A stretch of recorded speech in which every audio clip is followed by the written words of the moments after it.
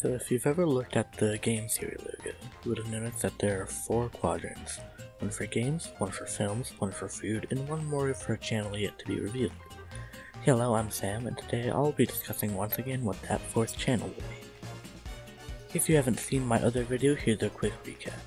Due to some things that MatPat's had said in an episode of GT Live, we know the 4th channel isn't going to be about books, theater, conspiracies, or music. And the fact that the 4th channel will be blue or possibly purple. I also covered the ideas of play theory and mind theory of possible 4th options in that video. So what new info do we have? Well, on newer game theory merch, a light blue color is used to represent GT Live. Although I believe GT Live is just a placeholder for the 4th channel for now, I do believe that the same light shade of blue will be used.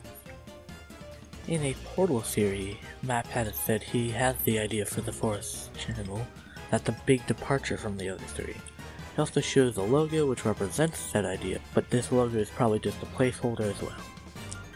And in a recent game theory video, MatPat has said that the 4th channel is going to be revealed in the next couple of months. It's also worth noting that all current channels are 4 letters long, so the new one will probably be 4 letters too. So with all this new info, let's look at some more options and see how likely they are. But before we do that, remember to like the video if you're liking it so far, and subscribe if you're a fan of game theory and would like to see some similar content. First off is space theory. It's an idea originating from In Space with Markiplier. While I can see MatPat doing another channel based on the real world, like food theory, I think space theory was probably just a joke and shouldn't be seen as evidence for the 4th channel. Speaking of real life ideas, fashion theory suggested by Random. Fashion seems a bit too niche for me and probably wouldn't attract the same audience that MatPat has built up, but you never know. Next is meme theory suggested by Tim Film Productions, which would be a channel discussing internet culture, ARGs, memes, and more. I like this idea, but my problem with it is that I feel like most interesting internet topics could be related to films and games in some way, so it might be a bit unnecessary. To that, let's look at tech theory suggested by Hansel Mari Rose. Another one that, like fashion, I feel is a bit too niche but could still happen. Now onto world or life theory suggested by many people, being a channel for covering current events, history, biology, mythology, and possibly more. It's similar to conspiracy theory, but it doesn't always have to cover conspiracies, which was MatPat's problem with conspiracy theory. Let's take a quick look at some irrelevant theories.